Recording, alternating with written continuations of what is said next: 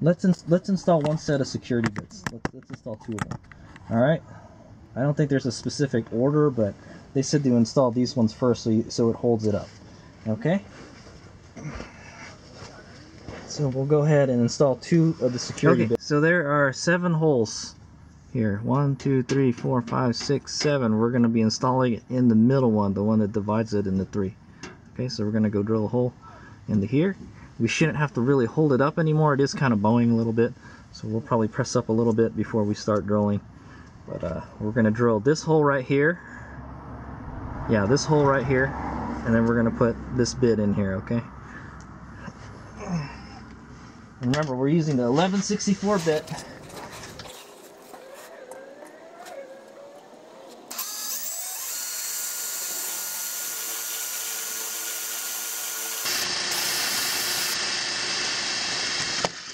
Okay.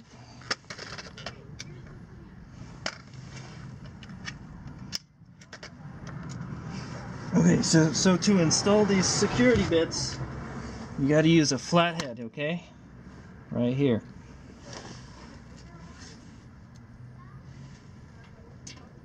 Okay. Just like that.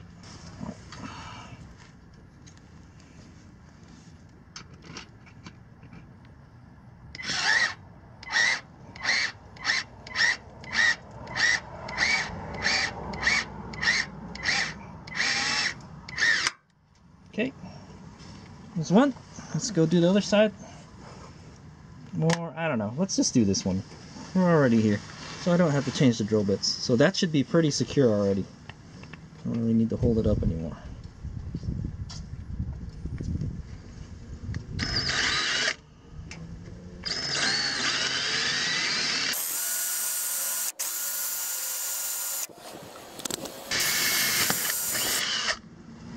Okay.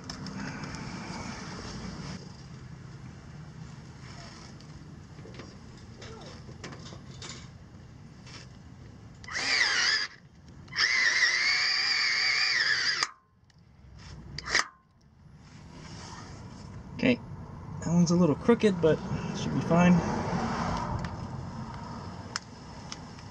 I'll get a screwdriver and I'll see if I can tighten it.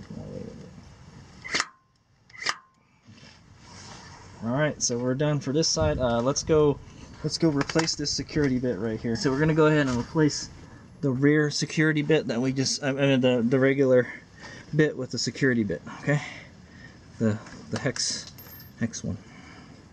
So we're going to take it off now since it's pretty secure.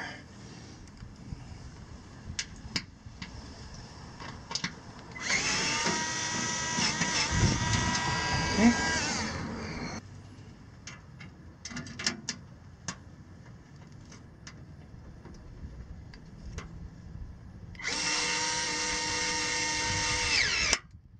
Okay, should be good. And there's a little bit of stuff peeking out under the bottom there, but that's okay. Alright, so this side is totally done. We're done installing the security bits. We don't have to do any more here. So let's go to the other side. We'll do the same thing, and then we'll start the riveting. Okay. Okay, so like the other side, we'll start in the middle. Hopefully I can get it right on the money.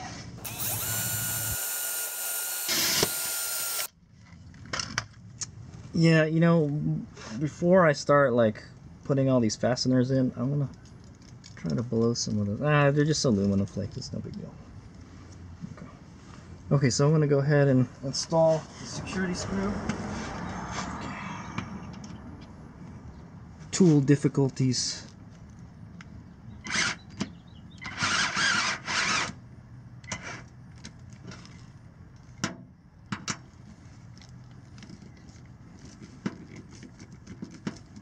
Okay, we're going to go ahead and drill this one right here.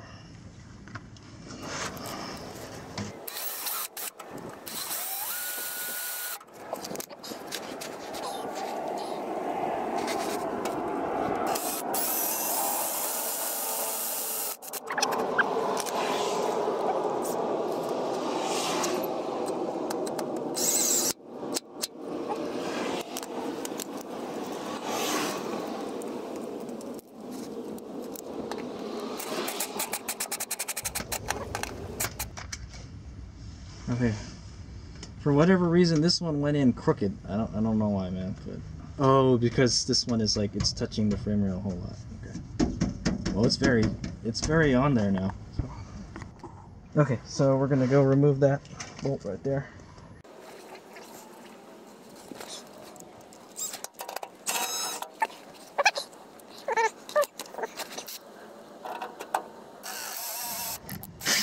Ooh. Oh, man, I'm gonna put that in way too much, man. I might have stripped it. I don't know. Okay. All right. So there it is. It's in there. Okay, so it's pretty much holding itself up with the security screws. For whatever reason, this side was just horrible. The only one I really got in flat was this one. This one, when I drilled it, I don't know, maybe I drilled it at a weird angle or something, but like it was going in straight and suddenly it got crooked all of a sudden. I don't know, there might be something in there. Hopefully it's nothing important, you know. And then this one, I took the old one out and I put the new one in, and it just felt like it just kept on going. So you don't want to put these in too tight because they're not going to be able to take them out anyways. So all right, so yeah, I hope that one doesn't come out. If anything, if that ever comes out in the future, we can just put a bigger screw in. Okay. All right, so we're done with the security bits. All done. So time to get the rivets, and here's the drill bit we'll be using. That other drill bit had no problem cutting through the frame, so hopefully this one won't. So we're totally done with all that security bit stuff. We got no more security bits. Honestly, I really don't like installing those. Okay, so the first thing we'll do is we'll drill all the holes first. Alright, so it should be a 3/16 is the size. Should fill up the whole hole. I'm just going to get an accelerated video of me drilling the frame rails, but yeah, you get the picture. 3/16 fill hole, and then put the rivets in. So not too hard, and the shield should be pretty secure now, so it won't have a thing on it anymore. It won't be all floppy anymore. So okay, I'm gonna go ahead and do the left side first, and then the right.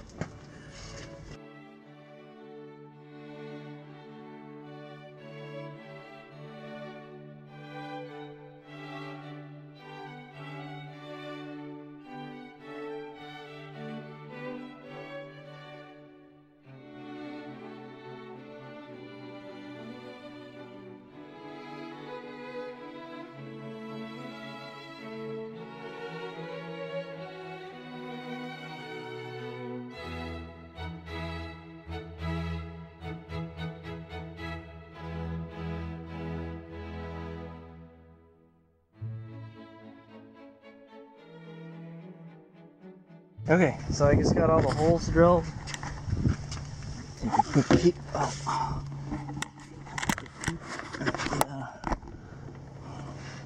Handiwork here.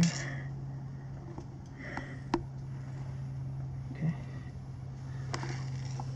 So I don't know. For some reason, some of them wouldn't drill straight. I guess some of the frame rail isn't like flat or something. You know.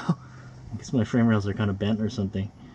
Okay, so now it's time to go rivet. Before that, I'm going to go spray the holes with some undercoating.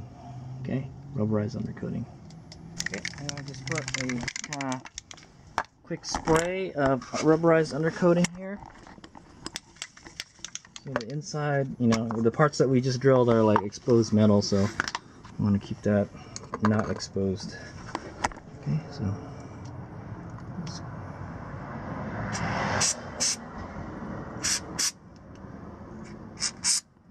You can still get the rivets through there.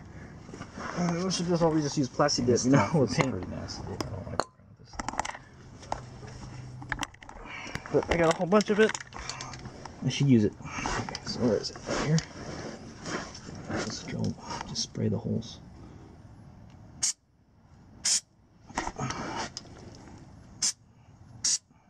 Okay. There it is. Big mess. Let's go let that dry for a few minutes, okay? I don't care if it looks ugly like that. It's fine. I'm putting rivets over it, so.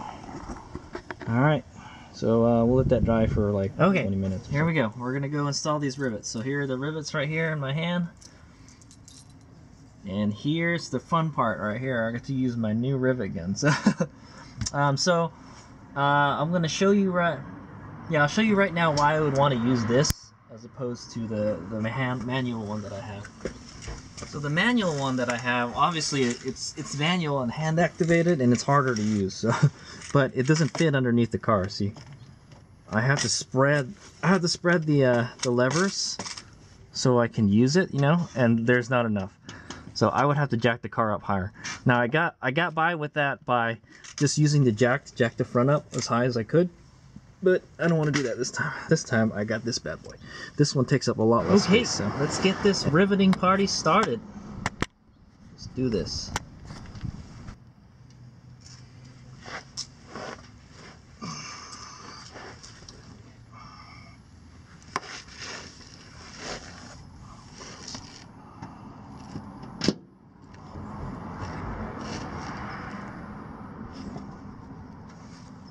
So when we're using this, you're gonna want to make sure you press up on this all the way. Make sure it's up there all the way.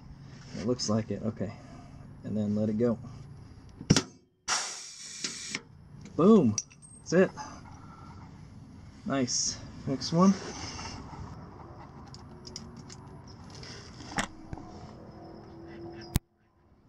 Paint's still wet, but whatever. Okay. Woo. Wow. Man, did you see that? It went up in there. Actually pulled it in.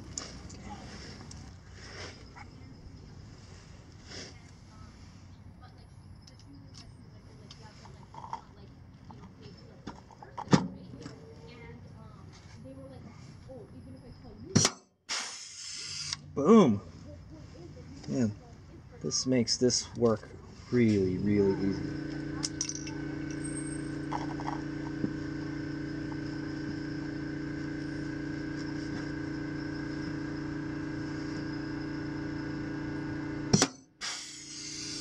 Boom.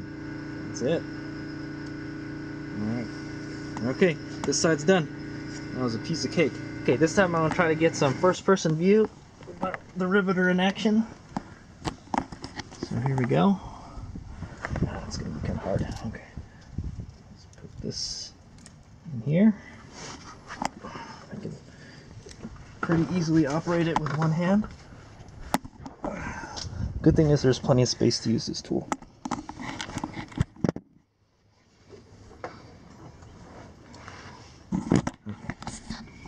There it goes.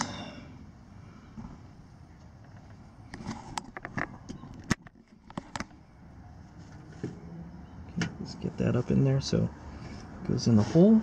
This hole's like way off. Okay, it's all up in there, and then just squeeze this and it should just pop it. Boom. Love it. Another one here.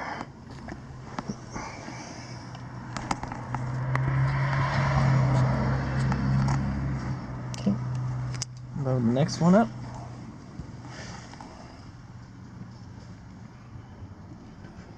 Okay, that one went straight in, no problem.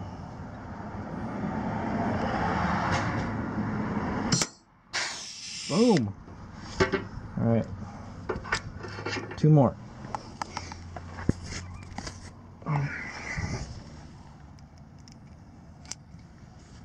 Okay.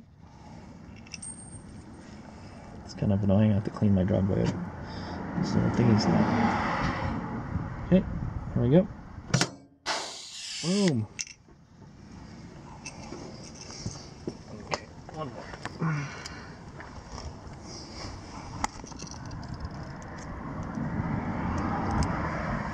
Man, this tool makes this work really, really easy. So, I'm trying to find where I put the hole. I don't know where the hole is. I think it's right here. Okay, there we go. All right, here we go. Last one. Boom. That's it. Done. Okay, so the shield is pretty much installed. The only thing left to do is we need to go tighten those remaining nuts up there. Okay, so there it is. It's rivet, rivet, security bit, rivet, rivet, security bit. So all the security bits are on the sides. So that makes it harder for them to take the fasteners out. because they're different. They have to change their tools, you know. This one kind of stripped itself, so you can't really take it out anyway. So, and then this you have to drill out. So it would be very difficult to take this out. Also, if you mess up, just drill it out and just put another one. These are 3/16 rivets, and if you really mess up, then you can probably drill it to a 1/4 and use 1/4-inch rivets. Okay, but there we go. It's on there and it's solid. I thought it was going to be kind of floppy, but yeah. Yeah, man. I think you could still cut the rear off, man. In my opinion, you could still cut the rear off of this. What's to say you couldn't get a sawzall in there and cut it like it at an angle, man? But you're definitely not getting the front of the cat, and also the I don't know, man. Yeah, it would be a lot harder to get, man. That's for sure. I wish this thing went butted up like all the way here.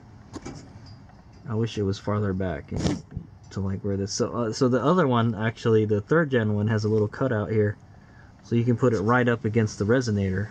This one doesn't, so fortunately. I hope this does the trick, man. Okay. Okay, so the last thing to do is we're gonna go do the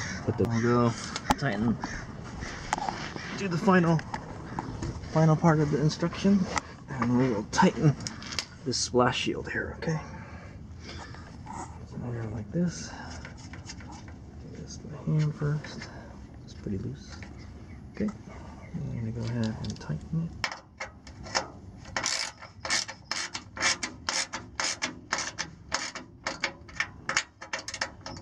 Okay. It's nice and tight now.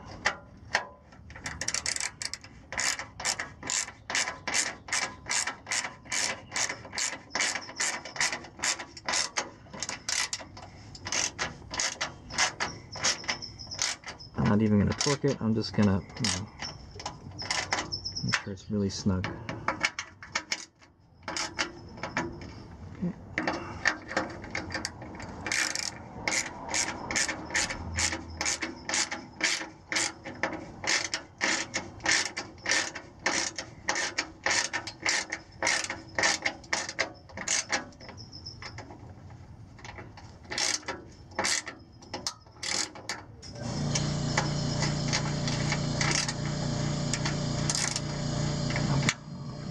On. That should be it. Just for extra security, I'm gonna go put some Loctite on here, but you don't really have to put Loctite over the threads here, so just in case it won't back out. Okay. All right, we're pretty much done. There it is. Okay, so we're all done. I didn't even bother to look at the instructions again, but it said that you just install the rivets and everything. So if installed correctly, there should be enough space between the catalytic converter and the cat security plate to ensure there is no vibration, noises, or unwanted contact. After the installation of security screws and rivets, be sure to tighten the front 3 10mm bolts. Okay, we just did that, okay? So we're done. So let's go take a look at it more closely to make sure there's no clearance issues with anything, but I think we should be fine. Ow. It's pretty solid. It's on there, man. Okay, so we'll kind of look at it to make sure, you know, everything is good to go. It doesn't look like there's really anything touching there. There's the resonator right there, or that's the catalytic converter, actually. So it shouldn't be touching it.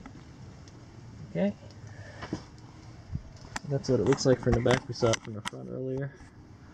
It's a big skid plate. See, there's the CCM logo. There's the cat security logo, and there's that little thing so you can see. So let's see if we can see the numbers on the cat. Yes, you can. Right there. That's what the smog technician will be looking for. It says Toyota EA6. Okay. Okay.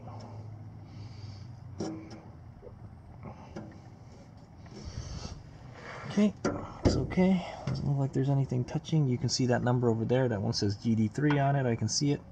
Probably can't see it in the camera, but I can see it. Yeah, there it is. See, GD3 with the Toyota logo. Okay. Shouldn't be touching any weird stuff. Shouldn't be rattling. So this install went pretty smoothly. It was a lot faster than the third gen one. The gen one took me like 6 hours to do. The only issue was this right here. This was touching this really bad, you know. It was really warping it. So I wound up cutting this section out right here. Yeah, that little piece there. It wasn't that hard to cut out at all if you've got a cutting wheel. It looks actually professionally done, so pretty happy with that. And then pretty much everything else installed pretty easily, so was not that hard. It does take a while to install this one piece because it's so big, it's massive, dude. But they won't be able to get to the catalytic converter bolts anymore. They're over there. So, and I stripped the bolt head so they can't unbolt it. So I'll have to cut it out or something, you know.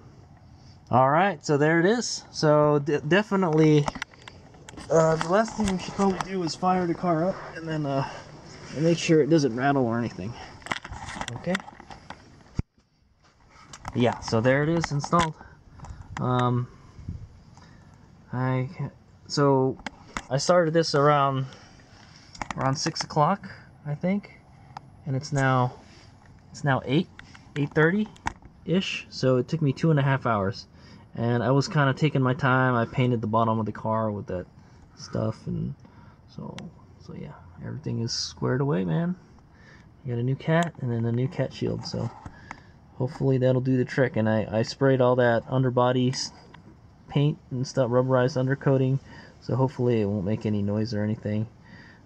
I think it should be fine. Supposedly it says that your car will be more aerodynamic too because it's flatter under it, so there's less stuff hanging out the bottom, so that's cool. Yeah, man, I'm telling you, I'm looking at it though, and like, what's to say you couldn't get a saw into here, man? You can easily get a saw into there. Why couldn't they have made this longer, you know? At least extend it all the way up to here, you know? Yeah, that's one thing I'm disappointed with. I wish they made it a little bit longer, you know? So it'd be harder. So they have to cut through the resonator instead, you know? Yeah, because what's to say you couldn't get a sawzall and just stick it in there at an angle and cut it at an angle, and then boom, you cut the back part off already. Yeah, the hard part will be getting to the front. But what's to say, like, there's this huge cutout with their logo on it, right? That's one of the reasons I didn't want to get this, because it had this huge cutout here. Well, I don't know. What you would have to do is probably get the sawzall, cut through here. Yeah, you'd have to cut through here and cut through here. You'd have to cut this whole thing out, and it's open here, so you can do that though. You can get the blade in here and cut it like that. It would be hard. It would be hard to cut it because you got this kind of weird angle here. But you could cut like a box out here, stick the saw in there, cut through here, and then cut over here. This doesn't really do anything. The back part, man. You would think it would cover the whole thing. So we'll take a look at the picture in the brochure and we'll see if this is right. Because like I can still see the back part, like pretty much the part where it's welded together is visible, you know. So you could easily get a saw up in here, you know. And then like I said, you can cut a box out here and you could at least steal one of the catalytic converters. Now, is it a lot of work as if you didn't have the shield? Yeah, it's a lot more work. So take a lot more time and you'll make a lot more noise. So yeah, other than that, it protects the front pretty well, I have to say. The front part protects it pretty well, and that's where they're going to want to unbolt it and everything. So definitely it'll be harder to steal than a Prius without it, you know. So that's the idea. It's not gonna, you know, if they really wanted to take it, you know, or if they stole your car and then they took it somewhere and they stole the catalytic converter, then yeah, you know. But if they look under your car and they're like, yeah, you know, let's not do this one, let's go find another one. So that's the idea. And I kind of scratched it up with the jack a little bit here. It's not all pretty anymore. But that's okay. It's going to be under the car. Nobody's going to see it except for Steve that wants to look and steal it. Okay, so before we go, I'm going to go fire it up.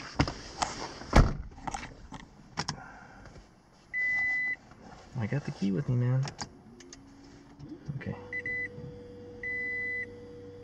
fire it up. Let's make sure it doesn't make any noise when the engine fires up.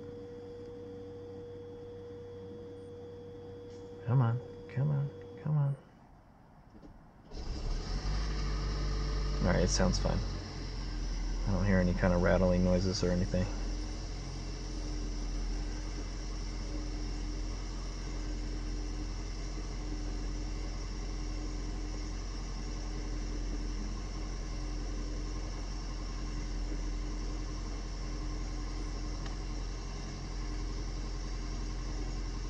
Okay, well I think that's a successful install. All right, here's me go. I will go over all the tools that I use and and then some final closing notes in the next video. All right, here's me out.